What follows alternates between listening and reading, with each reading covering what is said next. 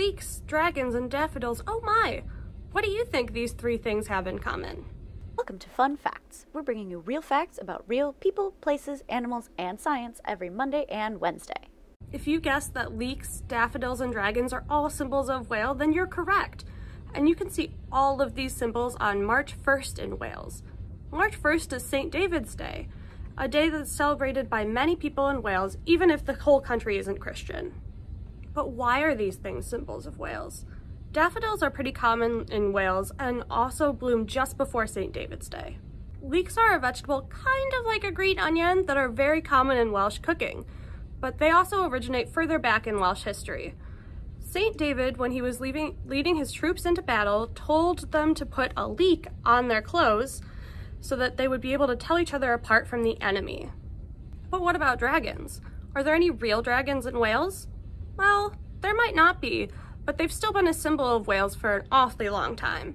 A long time ago, the ancient Romans used to go into battle with a dragon-shaped flag.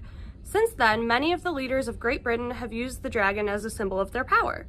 Famously, Owain Glendower raised the flag of the dragon when he revolted against the English. See, the English controlled Wales for a long time. In fact, English kings, when they had their first son, that son was named the Prince of Wales. Nowadays, we still call the oldest son of the King of England the Prince of Wales. However, Glendower named himself the Prince of Wales. This was very upsetting to the English. The English, in fact, tracked down Glendower's soldiers and captured them all. They tried to capture Glendower too, but he escaped. In fact, some people believe that Glendower is still alive today. Wales is home to many legends. One such legend is the legend of the wyvern. A wyvern is kind of like a dragon, except instead of 4 legs, it only has 2. So basically, it's a long flying snake with 2 legs. The wyvern would steal food and livestock from the farmers just to eat it all himself.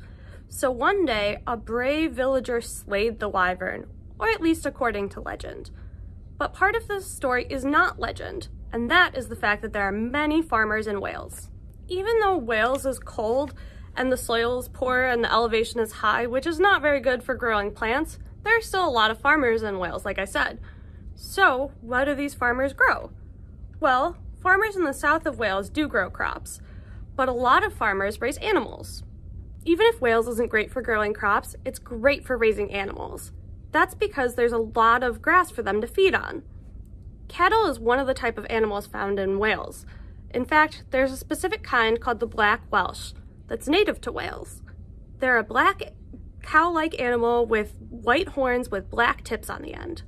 Besides cattle, there are a lot of sheep in Wales. Like, a lot. Like, there are 3 times as many sheep as there are people in Wales. Unlike animals, humans obviously don't eat grass. So what do the people in Wales eat? Mostly, Welsh food is very heavy. That's because oftentimes a Welsh farmer would have to have one meal that would sustain him for the whole day. That meant that the food had to be very filling. The food itself was based on what was available to the Welsh people, like veggies and lamb and beef, and oftentimes fish. That's because Wales is surrounded on 3 sides by water. The only part of Wales that touches another country is its eastern border with England. In fact, even though Wales is its own country, it's part of the United Kingdom of Great Britain and Northern Ireland. The other countries include, well, obviously, England, Scotland, and Northern Ireland. For more books about the United Kingdom, I recommend checking out Celtic Myths by Catherine Forrester, available on Hoopla with the link in the description of this video.